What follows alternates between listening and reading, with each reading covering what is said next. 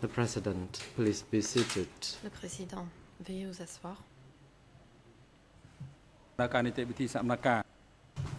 The court is now back in session. L'audience est ouverte. I now hand over to the prosecutor and the lead co-lawyer for the civil party. This is the last session for the two parties to put the question to the witness before us. You may proceed. Mr. Kimbun, your last statement to us was in relation to your wife. She worked close to the centre. Well, she was not involved with any agents. She worked close to the centre, and I encouraged her to be strong, as we were known by a lot of people, and she could never be killed. Can you help us, please, as to when you were having these sorts of conversations with your wife? Pourriez-vous nous dire quand vous avez pu avoir ces conversations avec votre femme?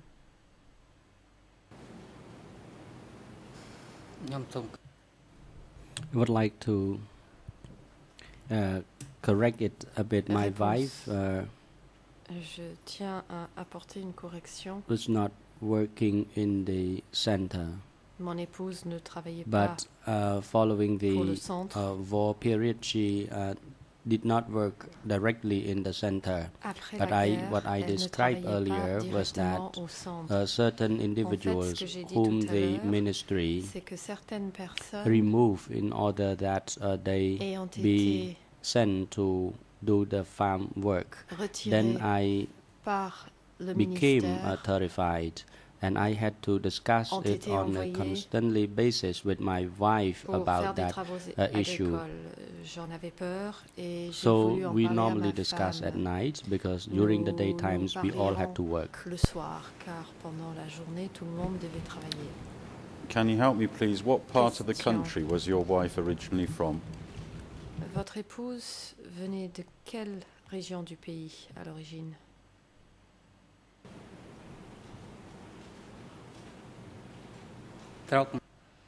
Réponse.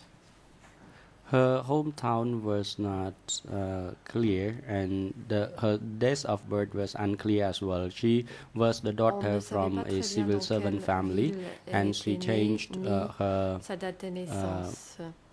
C'était la fille d'une places famille de several times, and her fonctionnaires father used to qui avait work with the déménagé à Ministry of plusieurs Public reprises. Works. Son père travaillait pour le ministère des Travaux So publics.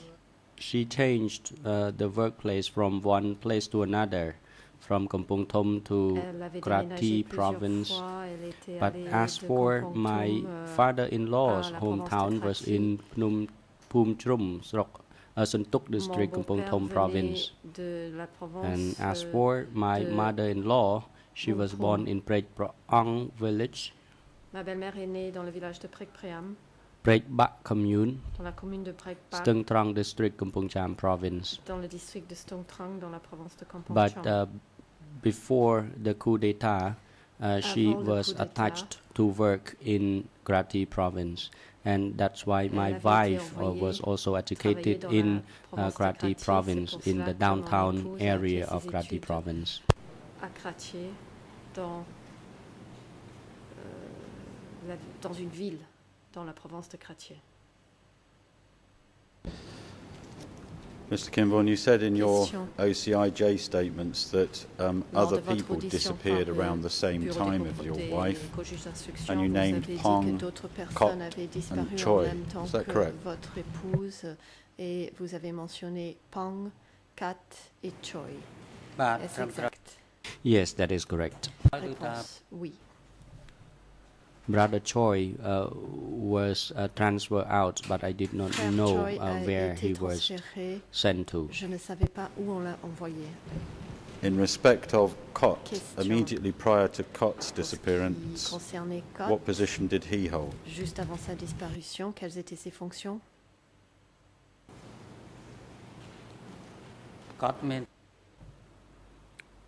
He was in the management team. He was the the director Kot of the avait des Department of responsabilités propaganda. Au sein du and service de la propagande. Before that, he worked in the newspaper section, but later on he was designated by the minister to involve in the management team in the Ministry of Propaganda, headed by Brother Choi, and Kot was the deputy leader in that department. But the technical aspect of the work in that department was to read a radio news article. Ce service devait rédiger You also des added in articles your de nouvelles statement pour la about radio. leaders from the propaganda Question. office Dans votre déclaration, disappearing, vous also avez dit Hunim que des and dirigeants Tiv Ol. de Is l'Office that de la correct? propagande avaient également disparu. Hunim et Tiv Ol. Est-ce exact? Actually, I learned from my friends that our former boss, namely Hunam and Tiu Ol, during the 5-year time period in the war, they were the former minister of propaganda. In your earlier interviews in respect of Koi Tuan, you said you knew that he was arrested, quote, because I read a revolutionary flag magazine and all the pages in the magazine were Koi Tuan's confession. Un exemplaire Is de that l'étendard correct? révolutionnaire et toutes les pages de cet étendard révolutionnaire contenaient les aveux de Koi Tun. Yes, that is correct. Exact? Réponse oui. You may not be able to answer this, but can you help us into what year that revolutionary flag magazine was that you were reading? Cet exemplaire de l'étendard révolutionnaire a été publié.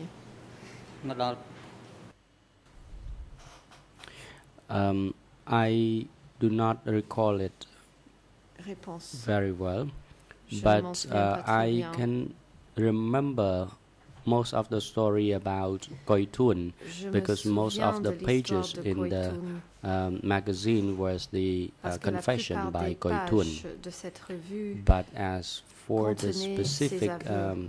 time or date, Quant à I la do not date recall. de ce numéro, Thank you. je In ne respect m'en of souviens pas. the makeup of the Ministry of Question. Propaganda Merci. Concernant l'organisation du and ministère education de la after propagande et de Hunim had l'éducation, disappeared, is it après right la that Yun Yat disparition then de became Hunim, responsible for est-il both exact que ministries? Yun Yat a ensuite pris la responsabilité des deux ministères? Yes, that is correct. Réponse oui. You also stated in your previous Question. interviews that there was a time when Nguyen Chea was in charge of the propaganda office. Is that correct? À un moment donné, Nguyen Chea était responsable du bureau de la propagande. Est-ce correct? Response.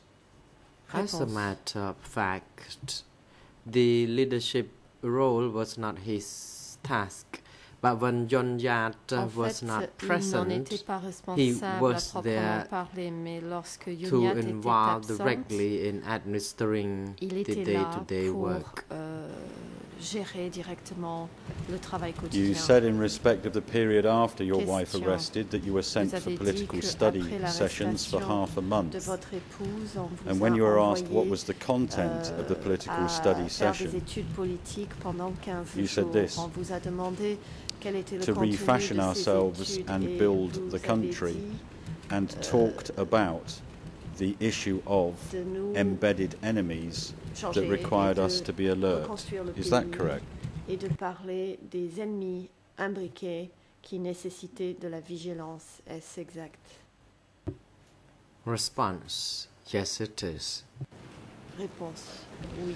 Dealing with what was happening in your life after this, is it correct that Question. at one stage Par you la were suite, transferred to work as the Avez-vous chairman été of transféré the Kampuchea Krom pour radio être le program? président de l'émission de radio de Kampuchea?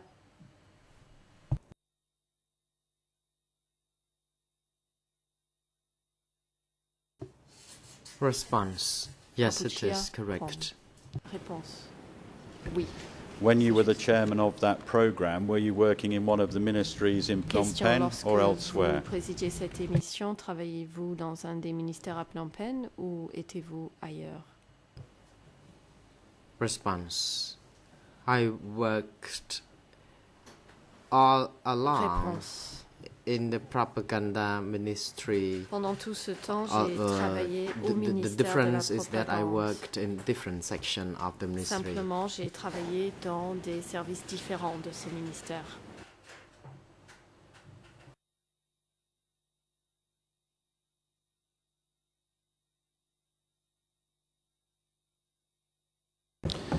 Mr. Kim Vun, when you were asked in your earlier interviews, E3/381, Khmer 00357-205, French 00402-997, and English 00365528. You were asked about what the broadcasts were about when you were the chairman at Kampuchea Krom.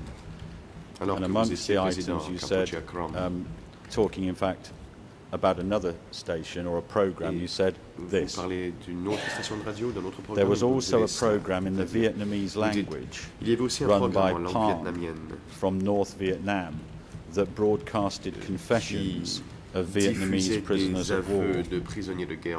Is that correct? C'est exact.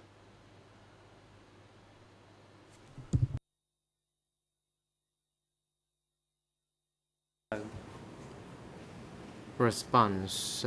The interpreter could not hear the witness testimony because the mic was not activated enough for us to hear. Le micro n'a pas été allumé assez rapidement. Mr. Kim Vun, can you remember the name or specify which program it was that was broadcasting confessions of Vietnamese prisoners of war? Diffusait les aveux de prisonniers de guerre vietnamiens.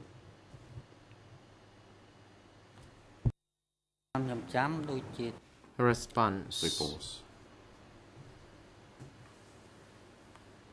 So far as I remember, it was the uncontested evidence concerning the Yuan enemies. Preuve inébranlable à propos des and which radio program or which broadcast was it that gave this information about the confessions, please? Diffuser ces informations, ces aveux.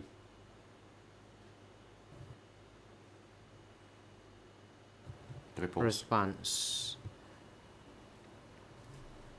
In the confessions, we captured the live interview or confession of the soldiers. Now, just concentrating on your role as the chairman of Kampuchea Krom Radio, who was involved in the selection of material to be broadcast? Ceux qui devaient être diffusés sur les ondes. Response. Réponse. We received from two sources. First, from the border. Secondly, la frontière. We had to write in accordance with the information emanating from the confessions of the Vietnamese prisoner of war, because the Vietnamese prisoners of war and the Khmer Krom people shared the same territory, so part of their confessions were relevant. Because we did not understand Vietnamese, we had to seek assistance from the Vietnamese of Khmer Krom to assist us with the knowledge of the geographical feature of the area. At that time, we could only go all the way to Phnom Dun location in Takeo.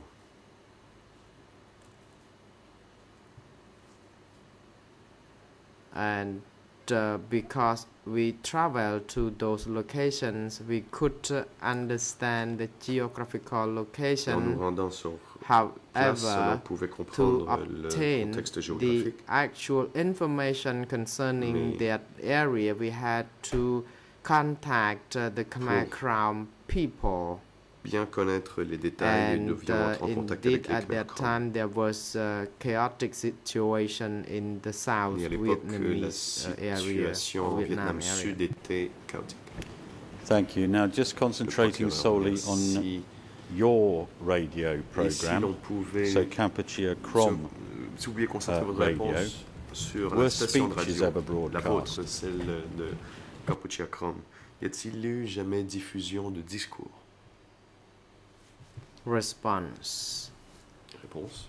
No, they weren't in my program. We only broadcast the text written by us, and the voice is the voice of the Khmer Krom. Et les voix étaient celles des Khmer Krom. Mr. Kimvom, I want to go back to your wife, please, if I may. In your OCIJ statements, you said this: I'm not sure if she's still alive, but I haven't heard from her. Is that correct? Est-ce exact?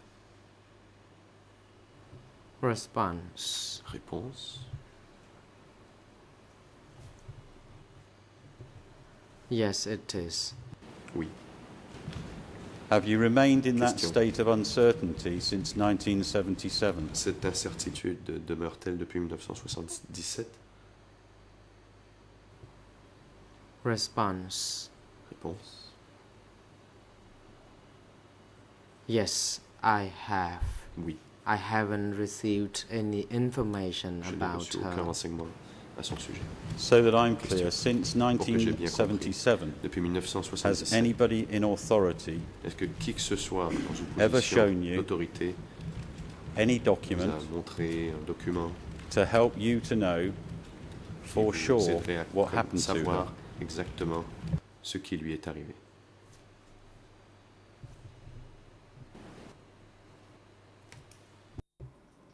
Response. Réponse. No, I'm afraid not. Non, jamais. I have never received any information other than information I obtained through the study session in which I was told that my wife belonged to a CIA agent network. Faisait partie d'un réseau d'espions de la CIA. Mr. Kimbun, if such documents existed, s'il existait de tels documents, would you like to be able to read them with your own eyes, voudriez-vous les so lire that de you vos could propres put your yeux mind at rest? afin de pouvoir apaiser votre esprit? President, if I may. Maître Carnavas. Monsieur le Président, puis-je intervenir? The President, Council, you may now proceed. Le Président, allez-y, Maître. Thank you, Mr. President. I understand the thrust of the question, but I believe it's a gratuitous one. It's one that it doesn't vers où se dirige le procureur, je pense que c'est gratuit. One to be asked, let alone an answer. Ça ne sert à rien de poser une telle question et la réponse est tout aussi inutile. Je vous remercie. Mr. President, that doesn't sound like a legal Ça objection. ne semble pas être une objection sur un fondement juridique. I apply, please, to show a document to J'aimerais Mr. montrer Kimball. un document au témoin.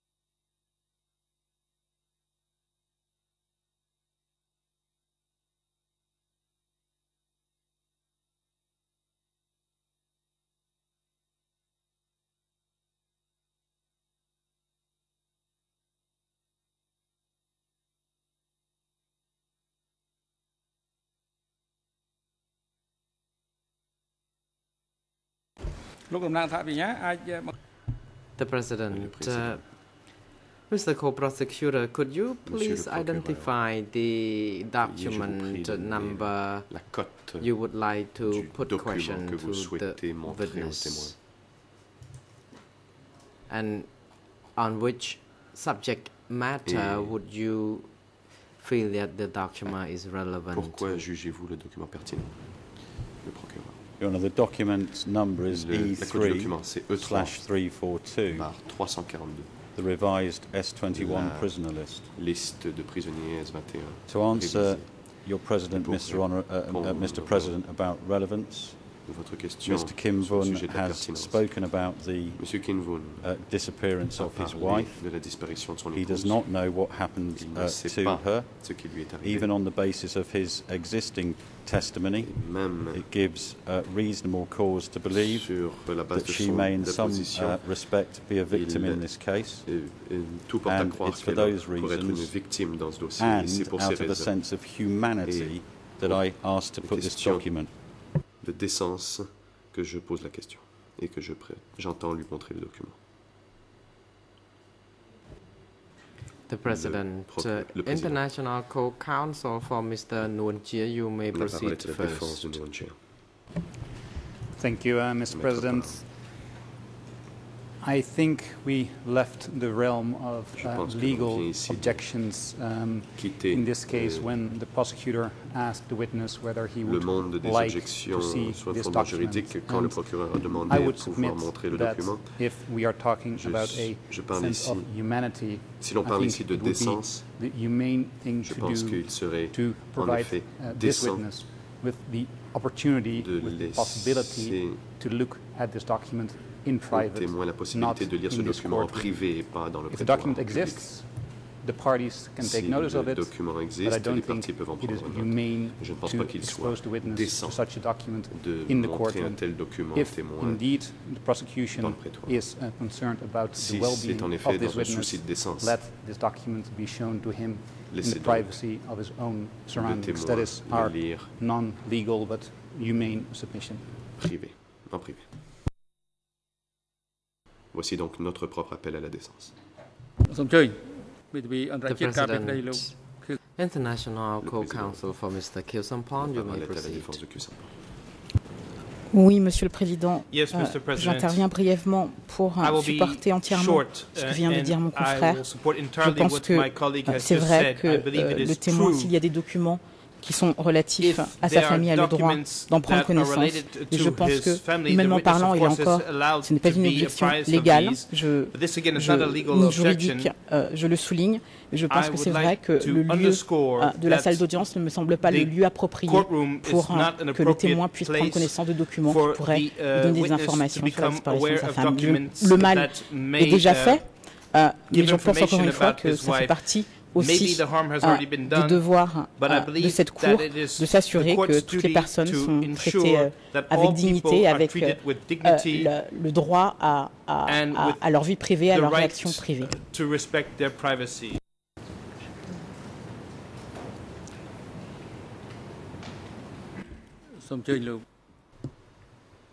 Le Président. The President, Counsel Kanavas, you may now proceed. Just very briefly, that was the purpose of my objection, En effet, c'était le but de mon objection. A sense of humanity. Un peu de décence.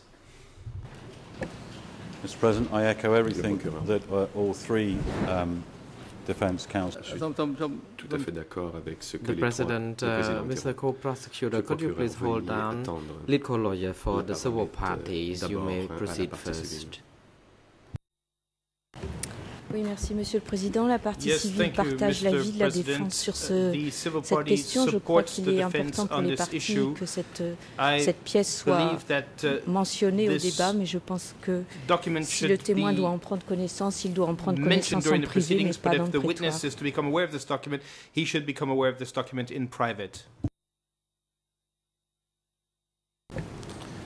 Mr. President, my only concern is that Mr. Kim Vun sees the document if he wants to. I'm in your hands, Mr. President, as to how that's done. C'est que le document, que le témoin prenne connaissance du document. Je laisse à la Chambre le soin de décider où et quand.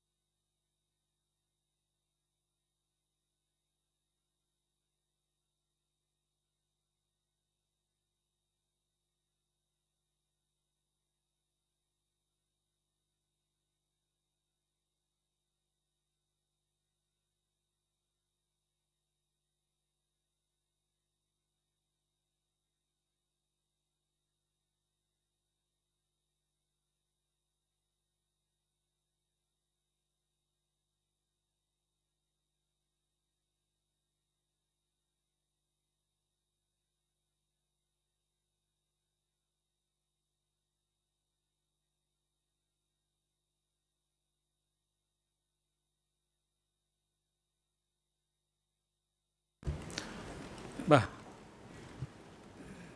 President. Le Président. In respect of the request for filing of document or putting the document before the chamber, sur le sujet du document, and it is challenged by several parties, the proceeding, qui est contesté par plusieurs parties, it is appropriate, pursuant to the humanity and the privacy of the person concerned, they should have been done through the vessel unit. Ceci aurait dû être fait par le truchement de la section d'appui aux témoins et aux experts. Does not la Chambre wish a document to be presented to contre the witness. If Mr. Co-Prosecutor wishes to put a few more questions, then you may proceed. But at the same time, could the Co-Prosecution advise the Chamber as to how you already manage your time among the civil party co-lawyers, because we have only 40 minutes left for your time to put questions to the witness altogether with the civil parties. Mr. President, thank you for that clarification. I have no further questions, and can I please pass over to the lead civil lawyers? Thank you.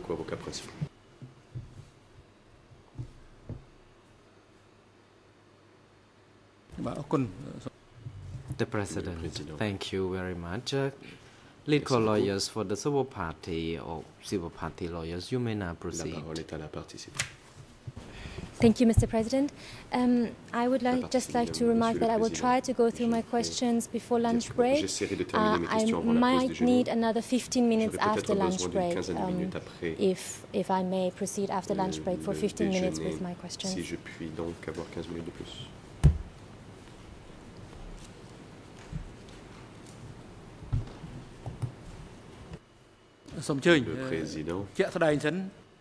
The President, indeed you may proceed, and the Chamber will assess your request whether it warrants additional 15 minutes as requested. The Chamber will ensure that the proceedings will be conducted on a timely basis, and we will see to it when you are putting the questions.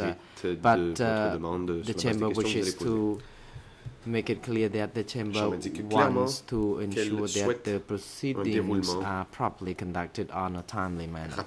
Thank you, Mr. President. Good afternoon, everyone in and around the courtroom. My name is Wei Ye. I'm an international civil party lawyer. Mr. Kim Won, first, I would like to talk a bit about the time when you arrived in Phnom Penh. You said yesterday that you entered Phnom Penh around the 20th of April 1975. My question is, when you entered Phnom Penh, what was the situation in the city? What did you see and hear? Qu'avez-vous vu? Response. Réponse. In Phnom Penh, after the 17th of April 1975 liberation, there was very few people left in the city.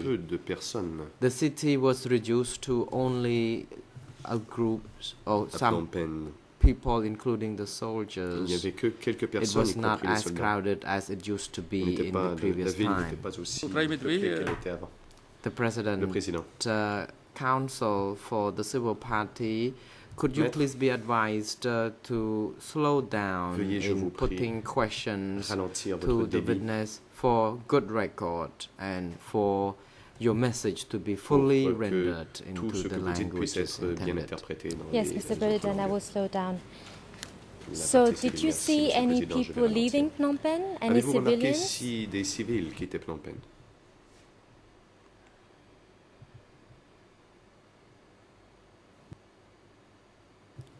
Response. I did not see people being evacuated because they had already been evacuated before I moved in. So when you said you saw soldiers, what were the soldiers doing? Que faisaient les soldats?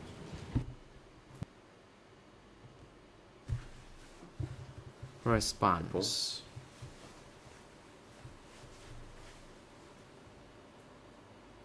The soldiers were the front soldiers. C'étaient des soldats du front. They were assigned or based at their respective location. Qui étaient à leurs endroits respectifs. When you said you arrived on the 20th of April, did you travel with the mobile station, radio station Quand vous êtes venu arriver le 20 avril, êtes-vous venu avec la station de radio mobile en provenance de Stung Trong? Response. Factually, the Phnom Penh front mobile radio station left for Phnom Penh first, and I had to come later with a truck carrying printing materials, and we had to pass Chomka Andong and Chomka Le before we reached Phnom Penh. Thank you, Mr. Witness. I will move on to the next topic. You said that between 1975 until the end of the Democratic Kampuchea regime, you worked as a writer for the news and later on as the chairman of the Kampuchea Krom radio show. I want to talk about the time when you were working as a writer for the news. When did you start working as a writer at the Ministry of Education and Propaganda?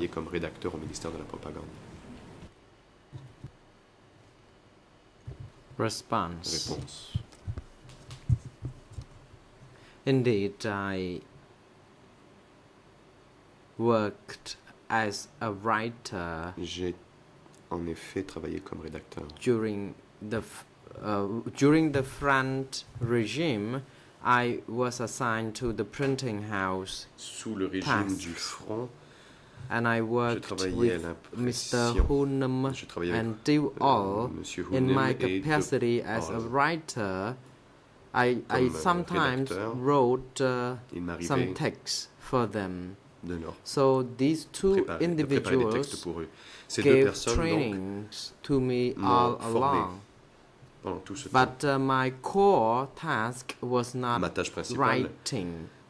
Only after we entered Phnom Penh, after the photographers group were set up, then Mrs. Yonyat assigned me with the task of writing.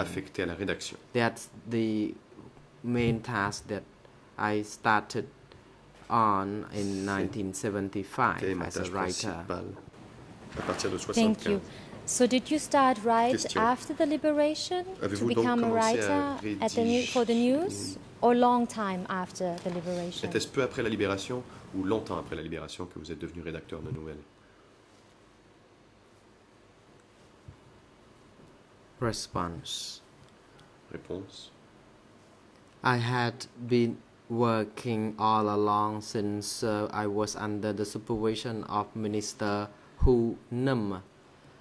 At the printing house, I could assist the printing matters and writing short stories and poems.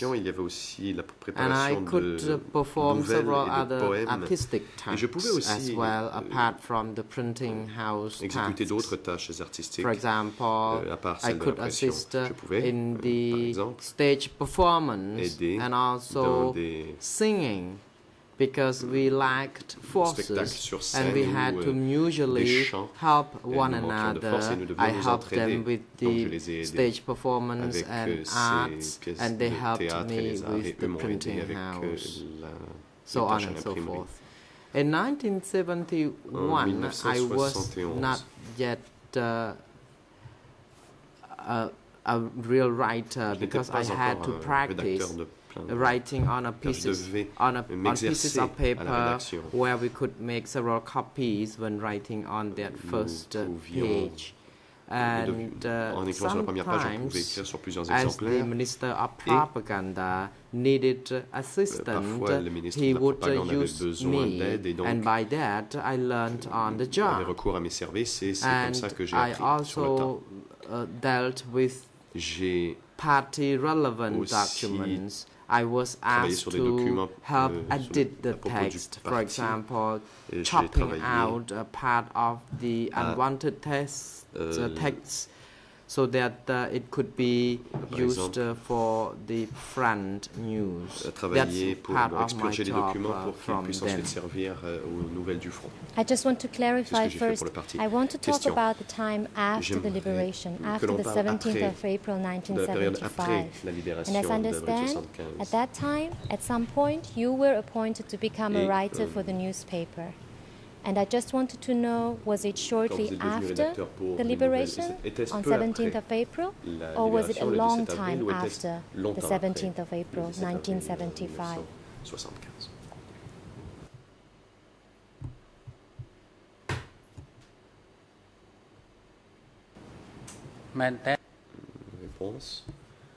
Actually, as what I said earlier, first, I led a group of photographers.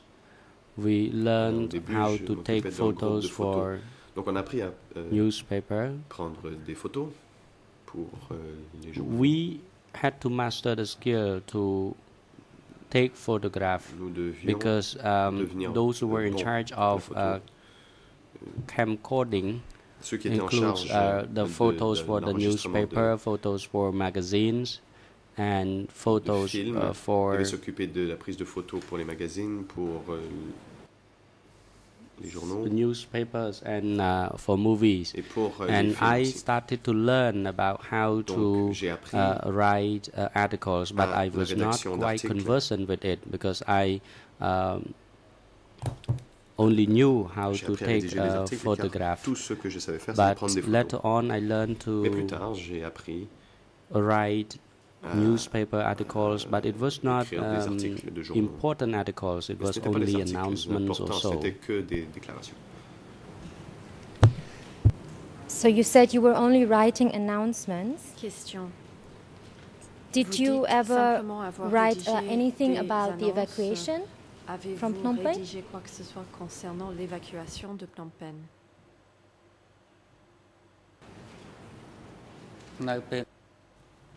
At the time, the topic on the Phnom Penh evacuation did not exist. The main topics over there that we covered was the national reconstruction efforts and national defense. We tried to write in order to encourage people to build irrigation, try to grow crops and do agricultural works. So we did not cover the story of evacuation. We were not supposed to write about that because the information concerning the population movement was restricted by others. We could not write freely. We had to follow the policy line of the party. If you say you were restricted, who restricted you in what you should write about and what not? Qui vous contrôlait en termes de ce que vous étiez autorisé à écrire et non?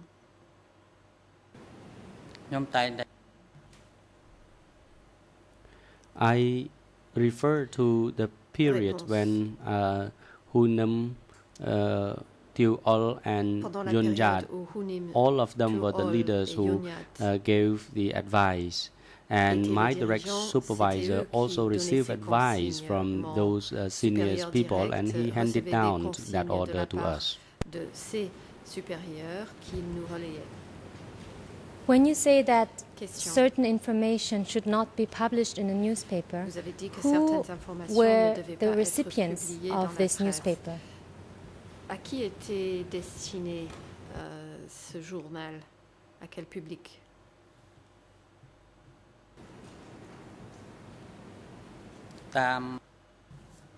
To my understanding, Réponse. The information was circulated to all bases across the country. Les informations étaient diffusées dans toutes les bases, dans tout le pays. There were couriers, and then they prepared them in stack of newspapers. We printed in many copies, and they transported in trucks and circulated across the country. Were they also distributed to civilians? Étaient ces journaux remis également aux civils?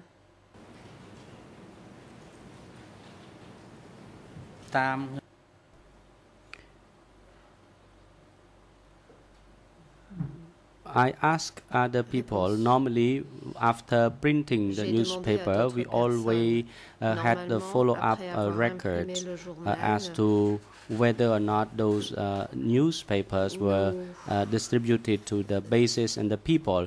But in terms of whether or not it reached civilians, I did not know for sure. As I said earlier, in certain places, people could cultivate rice and with good yield, but yet they did not have enough food to eat.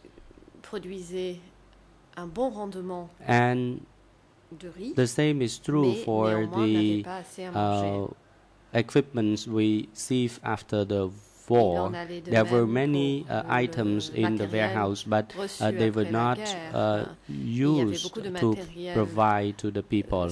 So coming back to the issue of newspaper, it could have reached the people, but I did not know for sure because I know that transport was not that easy at that time, so sometimes they could deliver them to the civilians. In certain areas, the newspaper, the content of the newspaper were widely disseminated.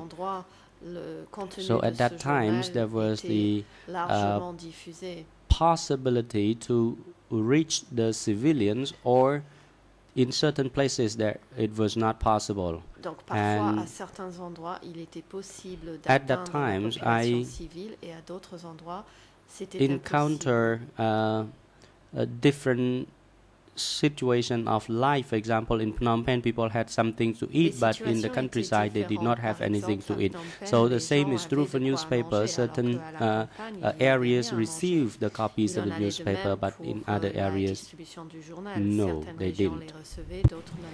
You said that in the countryside, some areas did not have enough food. Did you report on this in your news? Were you allowed to report on this? Étiez-vous autorisé à en parler dans votre journal?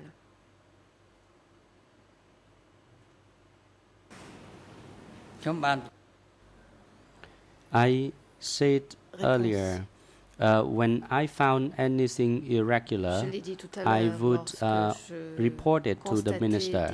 But the minister advised me, as I said earlier in my testimony, that the minister warned me that I had to mind my own business. So I did not actually disseminate such information to others. Thank you. Can you tell us the difference between the newspaper that you worked on and the Revolutionary Flag or the Revolutionary Youth magazine? Ou la jeunesse révolutionnaire?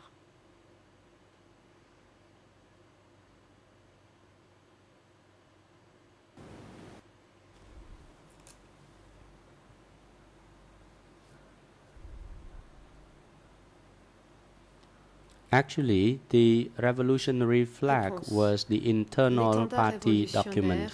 Even I myself did not read every copy of the magazine. Normally, it was printed and disseminated to the party members, and it was meant actually for the cadres at the upper authority. I was one of the cadres, but I was not a member of the party. I had time to read the various issues of the magazines because I was attached to the broadcast department. And as for the news that we published, as a matter of fact, it was a simplified form of information. It was not something secret. But as for the revolutionary flag, the message in which were meant for the leaders. As for the newspapers and the pictures magazines, for the public interest. We receive information from the public and we disseminate or distribute to the public, and that is also true for newspaper. As for the revolutionary flag, we did not receive information from the mass. Instead, we receive information from the leaders, particularly the directions from the leaders, and that was meant to train cadres in the lower rank. You said yesterday that you had sometimes to read the revolutionary flag to write your articles for the newspaper. What kind of articles did you write based on the revolutionary flag? Afin de rédiger vos articles pour le journal, quels sont les articles que vous avez rédigés sur la base de votre lecture de l'étendard révolutionnaire? Normally, it was the instructive article involving the national construction affairs and national defense. Then we can depict a portion of that article from the magazine.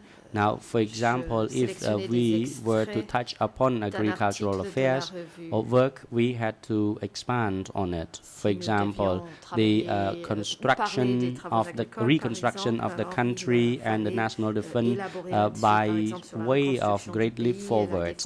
We had to expand on that. And in addition, there was an objective to achieve 3 metric tons of rice yield per hectare. Then we had to expand to that, for example, in order to ensure that people had surplus of production for export. Then we had to expand on this topic. So we had to depict on that particular topic and expand on them for the interest of the public. Is it fair to say that the newspaper was a method to convey orders that were published in the revolutionary flag to the mass? Le journal servait à relayer aux masses populaires des consignes qui étaient détaillées dans l'étendard révolutionnaire? Yes, that is correct. Réponse. Oui, c'est cela. Now you said that as a reporter, you went often to the field or to the provinces to take photos and to cover the news. My question is, which areas did you go to at that time? Donc à cette époque, vous vous rendiez dans quelle région? To my recollection, we went to all sectors and zones in cooperation with those sectors and zones in order to report on certain areas. For example, we went along with them and asked them for permission whether or not we could access certain place. And without their authorization, we had no access to it at all because there were certain areas which was not secured for us. So normally they would warn us in advance if we were to cover any story from any particular areas. And how often did you go to the provinces? Concerner ce genre de zone. Question. Avec à quelle fréquence vous êtes-vous rendu dans les provinces? As a matter of fact, I went there rather often.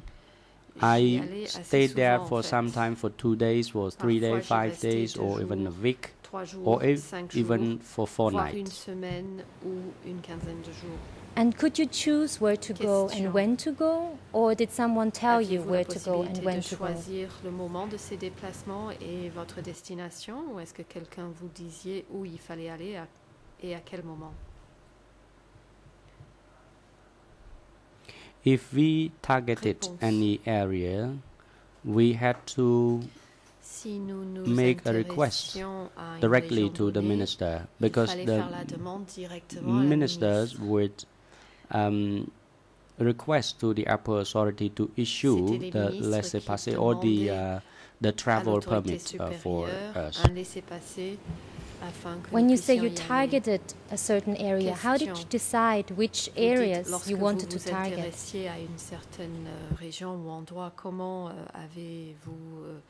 Comment choisissiez-vous l'endroit qui vous intéressait?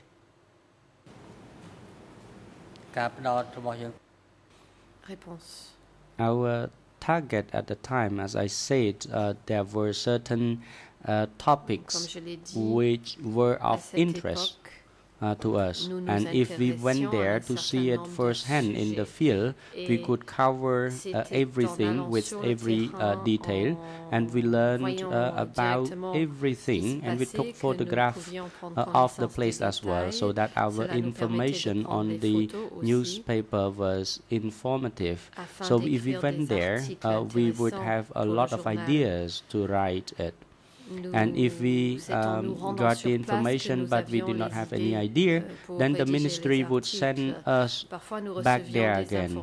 Now, for example, if farmers could not produce a good production, then we had to cover that story. Then, for example, if they encounter difficulties, if students studying in Phnom Penh who had difficulty growing crops or so, then we had to cover that story as well.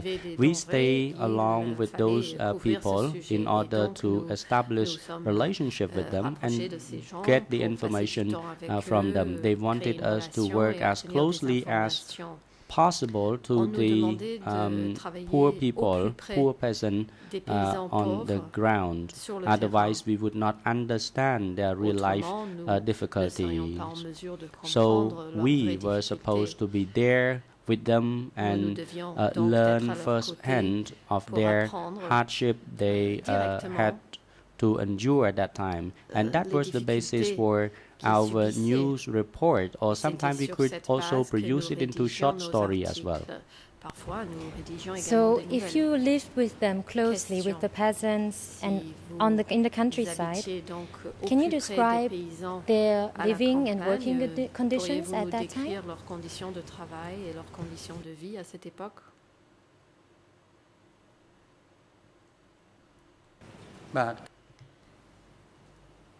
That is correct. And can you describe how they lived and how they worked? Pouvez-vous donc nous décrire comment ces gens vivaient et comment travaillaient-ils?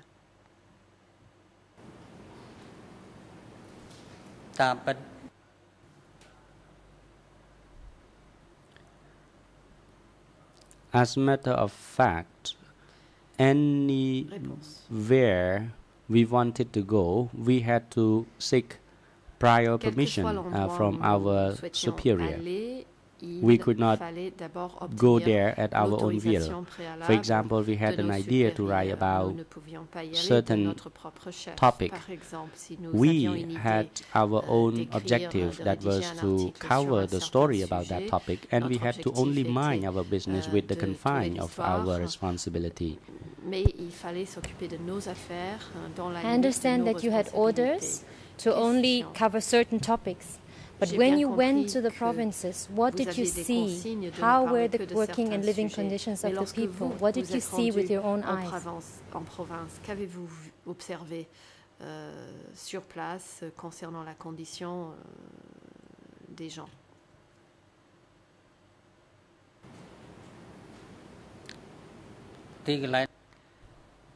The places where I went, normally we were well received, and I did not witness any food shortage or starvation or hardship. Also, actually, the places where I went at the time, I did not really see any miserable life condition over there. And I only noticed that people were very active in their agricultural work or other work. For example, if they were tasked to dig canals or build dams across Chinet tributary.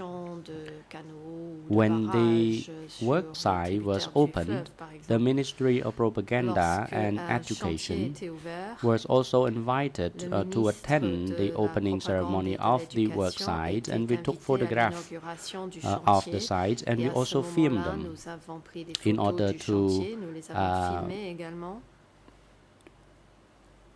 promote the movement. And we went to different other places. We also noticed those movements, the movement of making reservoirs and stocking waters also.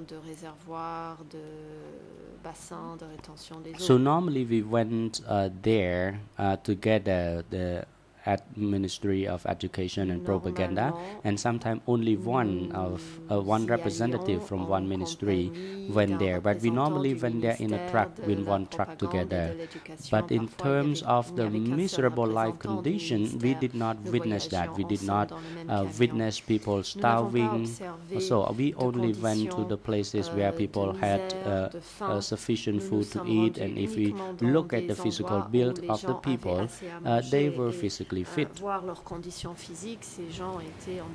A few minutes ago, you mentioned that people didn't have enough food in the countryside and that you were not allowed to report on this in the news. Now, you're saying that you only went to places where you never saw starvation and where people always had food. You also mentioned a few minutes ago that you lived with the peasants to see the hardship that they endured. Can you please clarify? Aux côtés des paysans pour connaître leur vie difficile. Alors, pouvez-vous nous expliquer cela? I would like to clarify two aspects. The first aspect on starvation. Actually, back then, sometimes the target we wanted to cover was the places where people suffer from starvation. Particularly, we went to Sector 25. I started my first work with Sector 25 in Sang Kothom. In that sector, there were new peoples coming from Phnom Penh, and I saw that there were a lot of people. It was crowded over there. Là, à cet endroit, j'ai vu que c'était surpeuplé. And they ate red corn, and that was the place where I witnessed the starvation. But in other times, our leaders only brought us to the place where people had enough food to eat. So we had nothing to cover about the miserable life condition over there, because they would not bring us to any place that people were suffering from starvation. The same was true in Phnom Penh. When we cover stories in Phnom Penh, people had sufficient food to eat. There was nothing about food shortage over there. Actually, at that time, they ate in the communal hall at that time. Particularly in my unit in Ministry of Propaganda, we always had enough food to eat. And in terms of fish, when people in Phnom Penh left the city, then the fish that they caught from Trang Chomre were a lot. We had sufficient food and fish to eat. So I know that there were numerous documents about starvation, about hardship, mistreatment of people. But when I covered the news in that period, I never witnessed that myself. And the situations that I consider it the hardship and starvation of the people was the first time when I was brought to one place, as I mentioned earlier, that people had nothing to eat but red corn. Thank you. You mentioned that new people arrived in Sector 25. Can you explain the term new people? Les membres du peuple nouveau sont arrivés dans le secteur 25. Qu'entendez-vous par peuple nouveau? News people are the people who were evacuated from Phnom Penh. There were a lot of them. In that sector, it received a lot of people from Phnom Penh because it was close to Phnom Penh. And among all of us, there were people who actually went to that sector as well. There were many people, that's what I noticed then. And did you see how they accommodated so many people from Phnom Penh?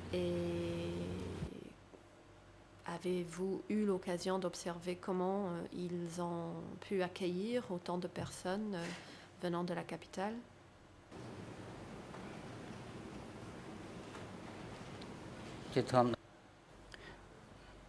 Generally, that was understandable. If it was crowded, the condition was like refugees as well. And at that time, there was no presence of the UN. So the situation was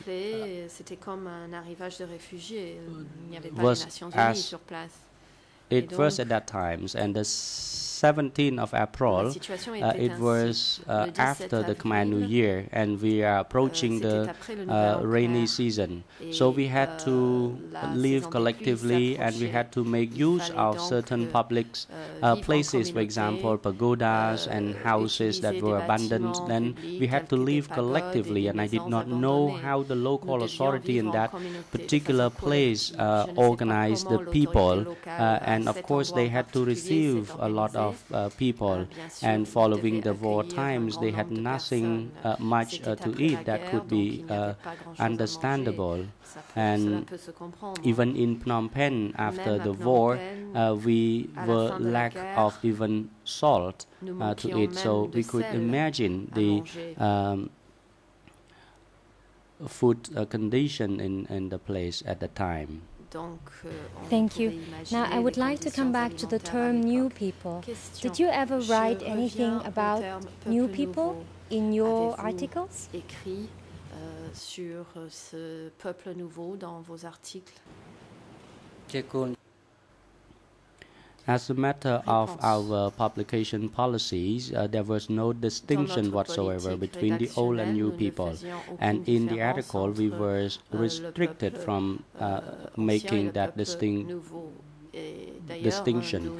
And that was mentioned in the revolutionary flag, but in our ordinary publications, we were not allowed to make this distinction.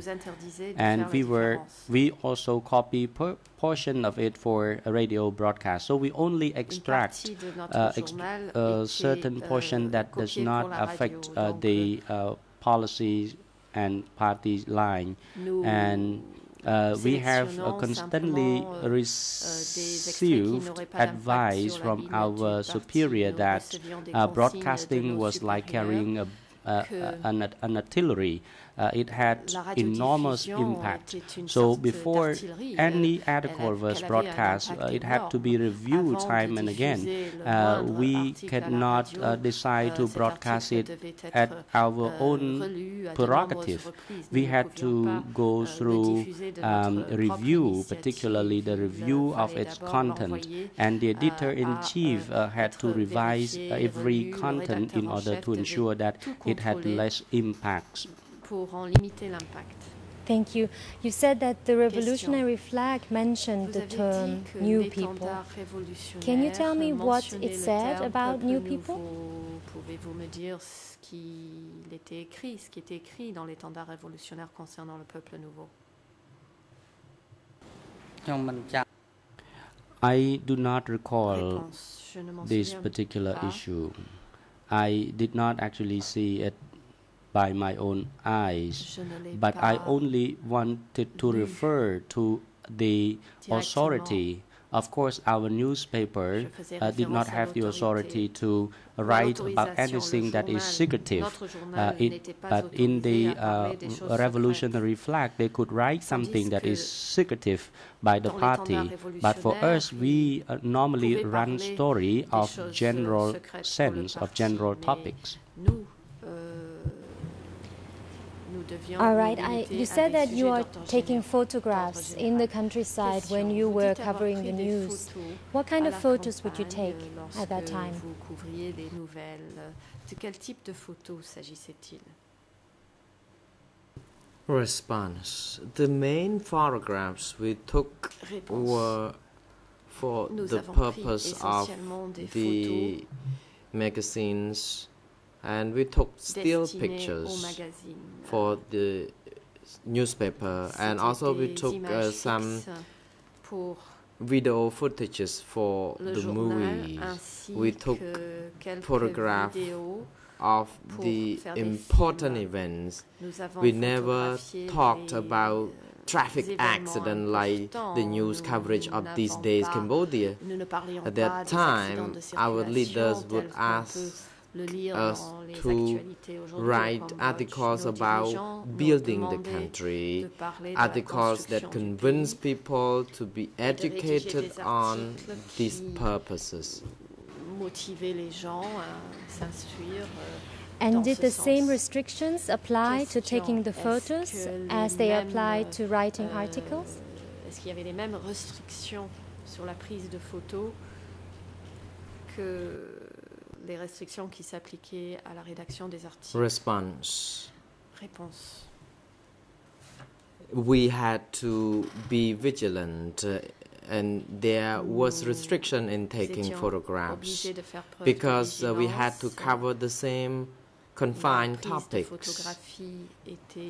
And as a photographer, we had been trained to the technicality of taking photographs and also the political aspects of taking the photographs.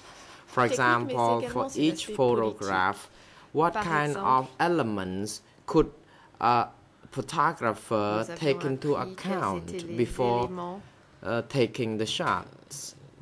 Whether the photo has contributed to the reconstruction of the country or not after it being taken. Thank you, Mr. Witness. I conclude my questions here. I would like to thank you very much for answering all my questions, and I wish you a safe journey back home.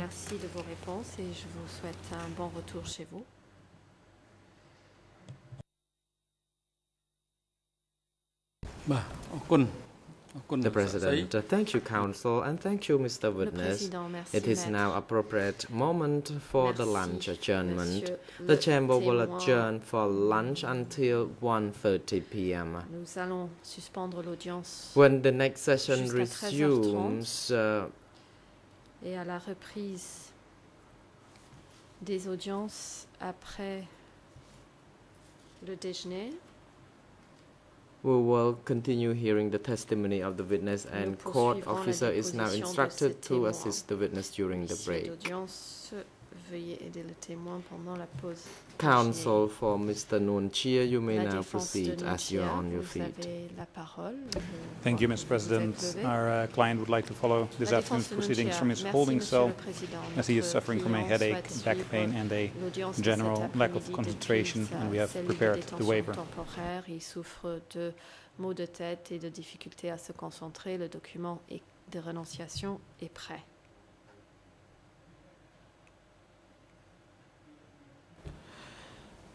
The President The chamber notes the request by Mr. Nuon Chea through his counsel, in which he has requested that he be allowed to observe the proceedings from his holding cell for the entire remainder of the day, due to his health concern that he could not remain seated et qu'en raison des problèmes de santé, il ne peut the rester assis request au by prétoire. Mr. Nuon Chea has La been demande substantiated de Monsieur Nuon Chea and therefore est motivée granted by the et la chamber. Chambre donc Mr. fait Nuon droit Chea à is sa now demande. allowed to observe the Nuon Chea proceedings est désormais from his holding autorisé à cell through the observer video link les audiences for the depuis entire remainder sa of cellule the de day. détention Mr. Nuon Chea has temporaire precisely grâce to this aux moyens effect audiovisuels expressed pour le his reste de la journée.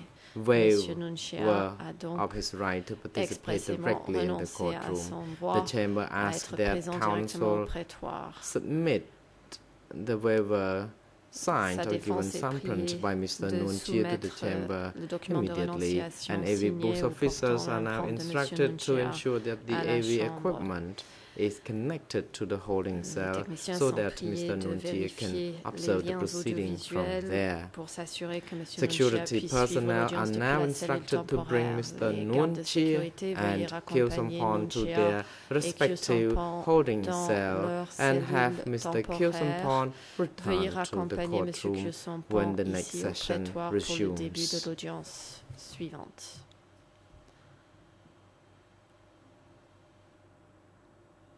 The court is adjourned. L'audience est suspendue. សូមអញ្ជើញក្រោកឈរ